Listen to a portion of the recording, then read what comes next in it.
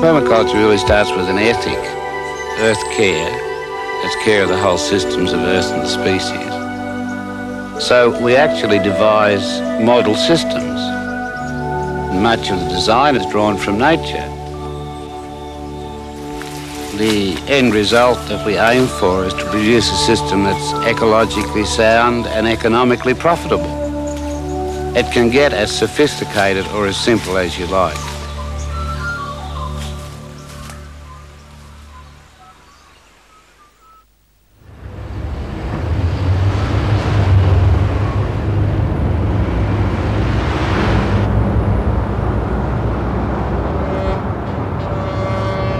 A city like New York has only one product, it's garbage and feces. And if we sit here, we can watch barge after barge load of fertiliser proceeding to be dumped at sea. And if it was returned to source and used on the land to produce the food for New York, then it would be no pollution. But when we dump it at sea, it wipes out 700 square miles of ocean per year. So you can see the only product of New York is shit, and it actually is used to kill parts of the sea.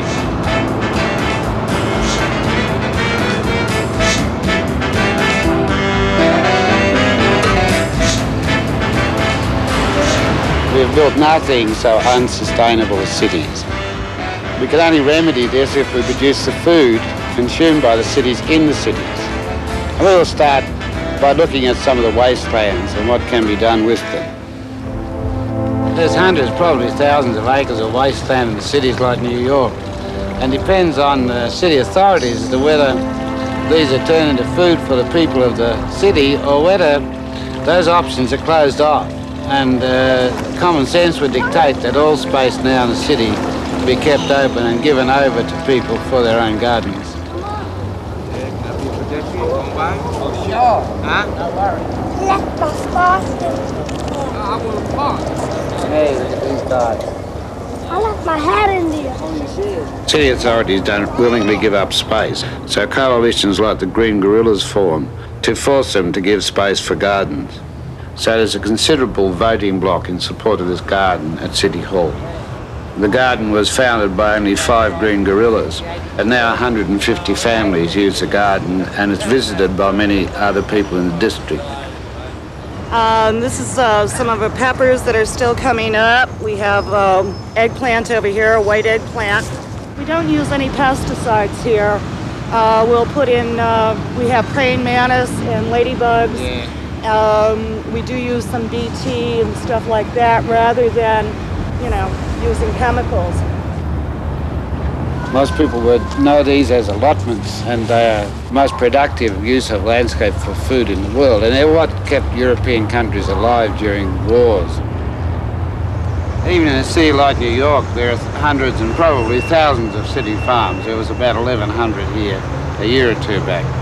And so many people are involved in part-time farming or production. And also there's a lot of community gardens to which a lot of people have access and which give at least a breathing space in the city. City farms are all built on what everybody else throws away. They all have small recycling centres, all their soil is compost, and they have innovative uses for the other things that people throw away.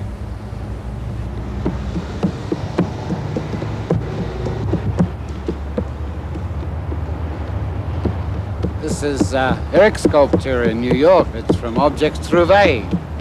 And it's very like the Watts Towers down in Los Angeles. It's a great thing to have in any community garden. It's full of interest. There's 1 million people live in this situation.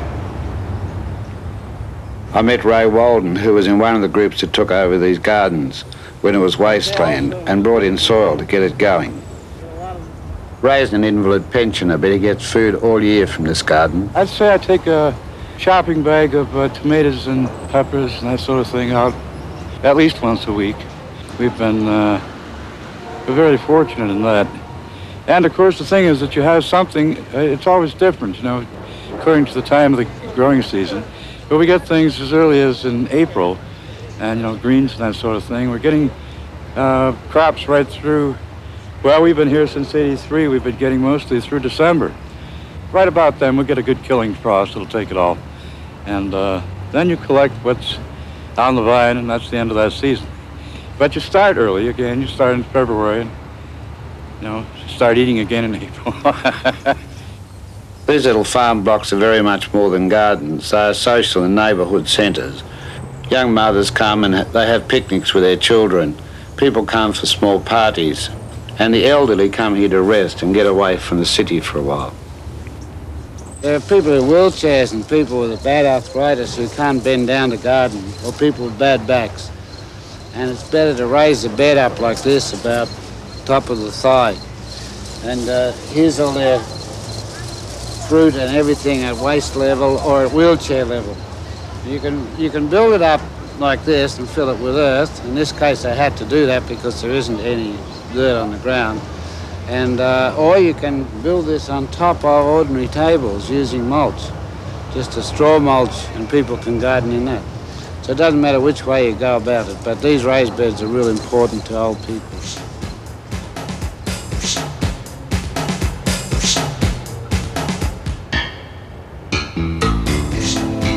The only rare resource in the cities is space, and when we get it, we have to make the most use of it. Well, in urban areas, there are two ways you can stack in more fruit. One is to use dwarf or semi-dwarf fruit trees, and a few of those here, plums and apricots. And the other one is to make a fence out of your fruit trees as an espalier. And underneath the grapes here, there's espalier apples, which just go along like rails.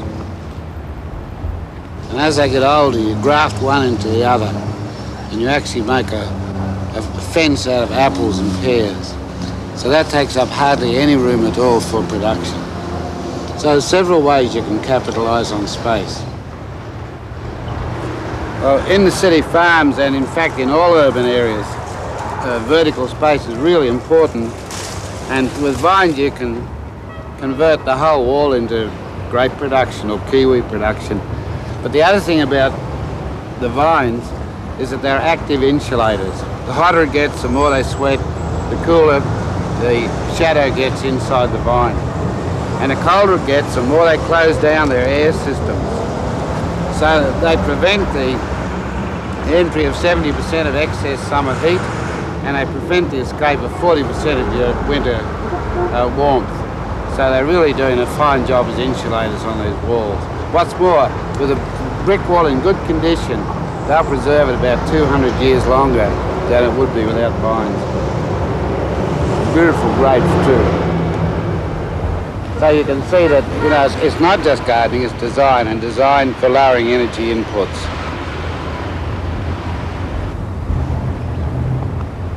Most city farm can have livestock, but the one most commonly kept is the bee. And if we put the hive above people's heads, then we clear the flight path, and hopefully we won't get stung. But all city farms can have bees, and many have other small domestic animals.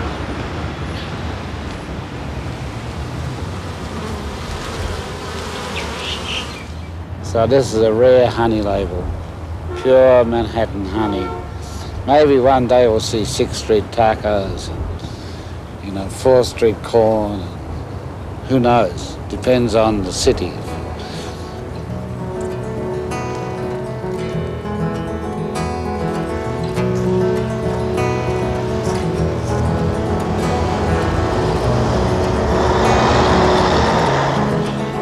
It's springtime in Melbourne, and we're in a city farm called Ceres. For a very large number of children, this is the only chance they ever get to handle animals and to find out where milk comes from, all sorts of simple things. That's nice. You're going to take good care. What are you going to feed it on? Vitamins? Warm milk? What else? Cake. City farms are primarily community educational centres, and the skills taught range from simple things like planting a tree to complex things like designing an energy-efficient home. This house is about as typical in its structural form as any house around the district, and it was moved in here to show how many ways you can make inexpensive additions to the house to heat and cool it and to produce the hot water, and that's 80% of energy. It does a little better than that, and as time goes on, it gets a little more efficient. And it's just a few solar additions here and there. In the Western world cities, we're totally accustomed to limitless water and information, and space is not so restricted, but in the third world, space is very restricted and water is not piped necessarily to your house. So we have to be very careful and innovative about the way we go about gardening. Here we are on Professor Aurora's roof in the city of Hyderabad with his wife Ira, who's made a little garden up here which provides quite a lot of food, fresh food for them both. We'll go and meet Ira. Hello, Ira. Your garden's looking very good this year. We were interested in your watering system, which is, I think, the most efficient system, because it wastes the least water of all, I think, in dry areas. Here in the Aurora's rooftop garden, Ira sunk pots, and she fills them every few days. They seep out slowly through the unglazed clay and keep all the plants alive in the garden. I think this is the best watering system, really, as far as dryland goes. And as far as saving water, the Malabar spinach. What do you call the Malabar spinach? Pui. Pui. Pui in Bengali. Yeah, well, that's a shorter name, huh? Yes, and it doesn't need any care at all. No, it's marvelous. It just, when it wants to grow, it will grow all over. And here, I see we've got a Some custard apple, huh? Yes. And you've had some from the tree. We've eaten about four or five. This is the first season that it's growing. Oh, that's great. But I think extends the roof is the tall trees around the edges, you know? Yes. We go and have a look at some of the passion fruit and Yes. good. Yeah, well, this passion fruit has made it right up Yes. to the top. Did you do that? No. It came on its own. Yeah, how could I do that? You never know. No, you don't know where there are one. But there's some ripe ones just down near the window. Yes. Yeah.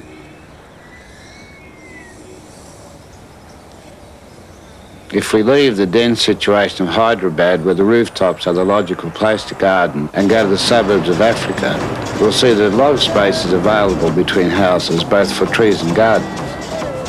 In Harare, we have very crowded working people's houses. One of the real problems we get around housing, where there's malaria problem, is that with the bath water or the washing water is so rich in potash and nutrients that this is an ideal mosquito breeding place.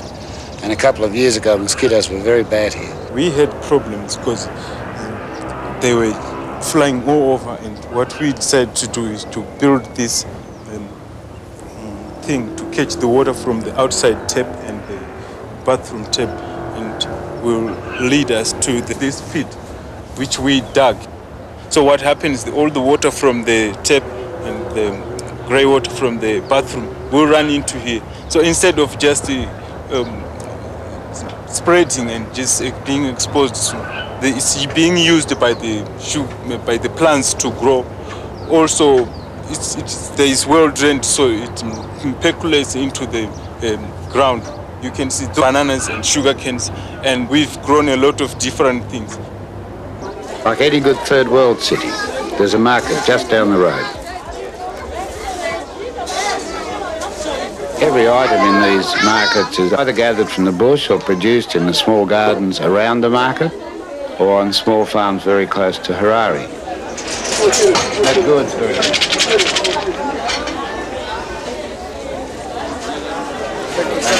Thank you. Yeah, very much. Thank you very much. What about you, madam?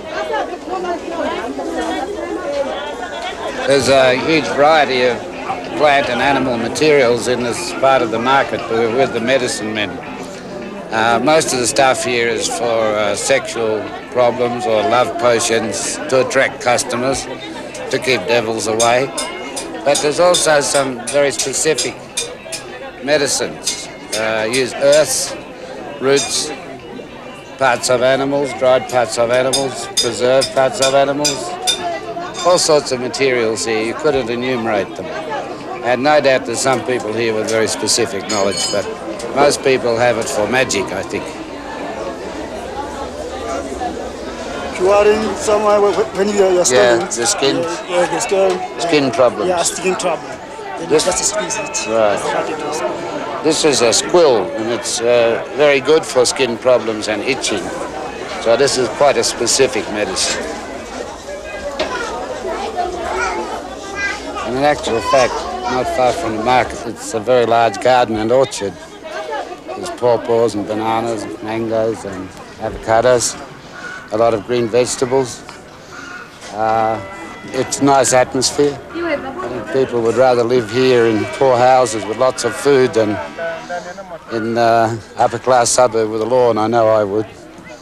So there's a considerable amount of food right through the whole settlements of Harare that aren't following the Western model.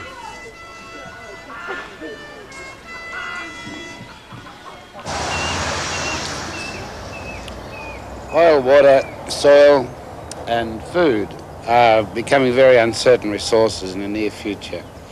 And we can build them all into human settlements if we want to. Or we can build settlements which take no account of any of these human needs.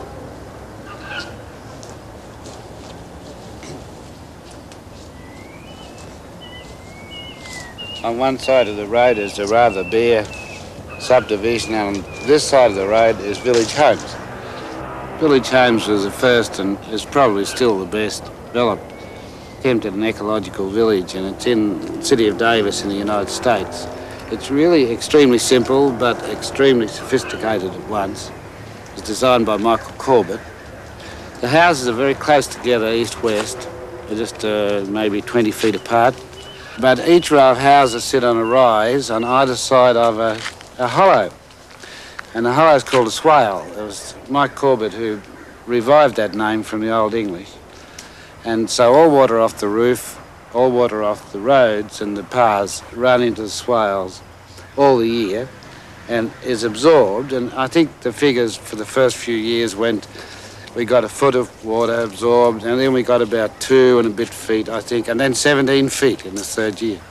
So that once you've got 17 feet of water saturation under here, you know you can grow trees without additional watering once their roots are down. So most of these trees are on the water from the swales, and then many of the trees are food-bearing trees on the little public paths. This is a jujube, which naturally dries on the tree.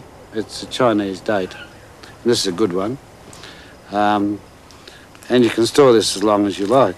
I've been eating 1 or 2 and keeping the pips. But yeah, this was a pretty good one. Here in the settlement, as the trees have grown, the houses have also grown in value till now they're worth 5 times their original cost. But just over the fence there are houses that look like the American dream with swimming pools, lawns, dogs and garages. But the owners have to pay energy costs and all their food costs. And so their houses are worth 30% less now than the houses in village homes.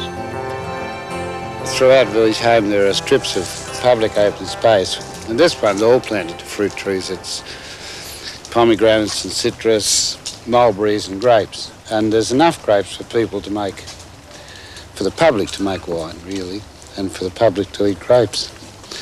So there's a high density, you've got to remind yourself all the time here that we're in a high density settlement. And the food is just, really,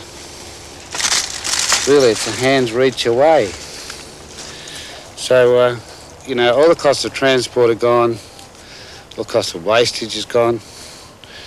People here can make their own wines, they make their own tacos from the corn, and some people here grow more and sell it. So some people here can make their living from growing or preserving food. It just makes a lot of common sense. This place only gets 18 inches of rain, and anybody would classify that as dry. But this town is cool, lush and green. In all western cities, a fortune is spent on stormwater drains to export the clean rainwater out of the settlement. But here the water is soaked into the ground and the money saved is spent on trees. Last year they sold 7 tons of almonds, for example, and the money goes to maintaining the gardens. When I was working in South Melbourne, the city engineer said to me, we were always taught never to plant useful trees in public open space. And he said, and now I wonder why we were taught that.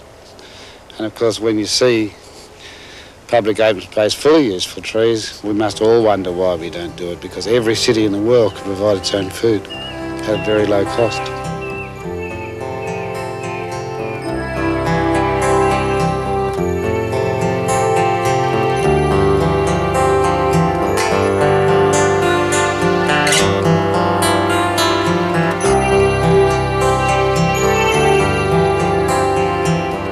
While I was in Village Homes, I met an old friend, David Katz.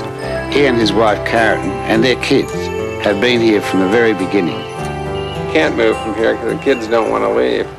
And it's a great neighborhood for kids. It's nice to have a place where there's real neighborhood, there's other people looking after the kids or aware what's going on, and the kids could go out the door from wee toddlers on up and make their own friends and really control their own life to a great degree, that you don't have to worry about them and run their life as much, and makes things easier for us, and it's a lot better for them. It's been really fun because there's no through traffic and you can play in the streets, and there's lots of fruit, so there's like almost something on the trees all year long. So like summer there's peaches, and during the fall there's pomegranates and grapes, and that's been fun. And it's also been fun just to have the big green fields and being able to go chasing the grapevines, and also just being able to ride away and go downtown.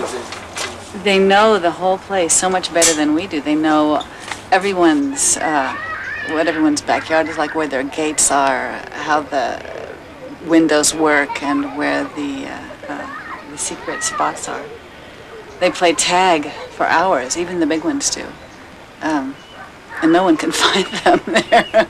And I imagine every kid around here has gotten involved in the commerce of the place in terms of the little girls in the neighborhood. There are only 5 or 6, there's 3 or 4 that pick little bouquets and peddle them door to door, just mostly I think for the fun of it. And there's just such a cornucopia of fruit and all this other stuff that I think it's occurred to all of them at one time or another to try to do something with it.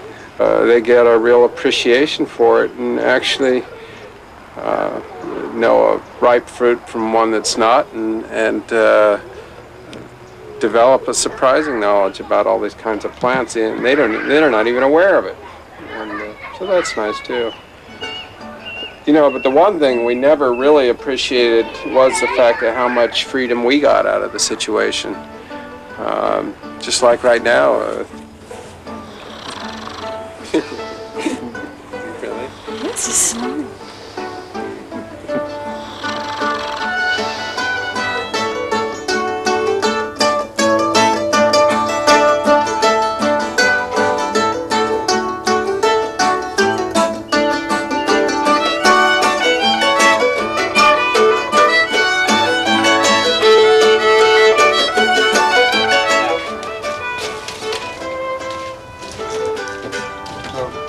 That's an extremely beautiful house. It's cool, there's not much noise gets in there, and I have permission to go walk on the roof, which is great.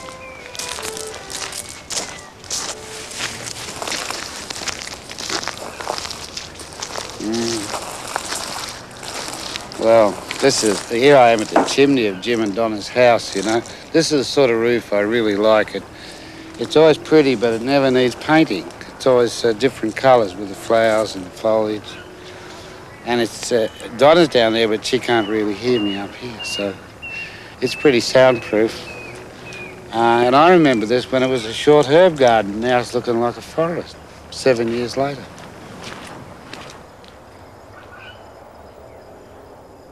Houses here are built to be energy efficient. The whole settlement's built to be energy efficient. Here, the windows to the south, the solar windows, are shaded this time of year both by grapes and by awnings, so we don't get a lot of direct sunlight and heat in when we don't want it. Well, soon it will be winter, and the sun goes low, comes through these windows, and falls on these innocuous blocks which are actually steel tanks, which will be filled with water come the winter, and they'll absorb the heat and radiate it at night into the living area and the kitchen area and out here. So everything's quite passive. In this sort of environment, it's typical for the envelope of the house to merge into the garden almost without any abrupt gradation. So you're sort of inside, partly outside, outside, and you know, most of the things around us out here are food anyhow.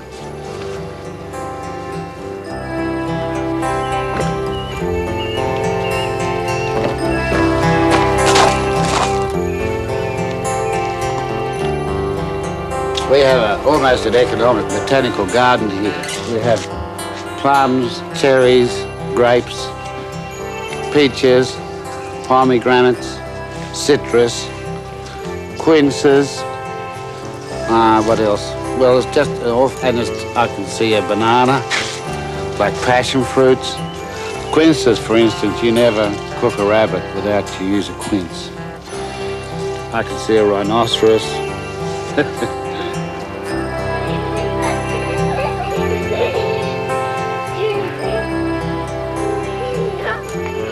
The village home's a bit of a trap for me. I think I've been here every year since it was built, and I wasted thousands of films on it because it's just the best thing since sliced bread. It's the nicest place, I think, in the world for human settlements.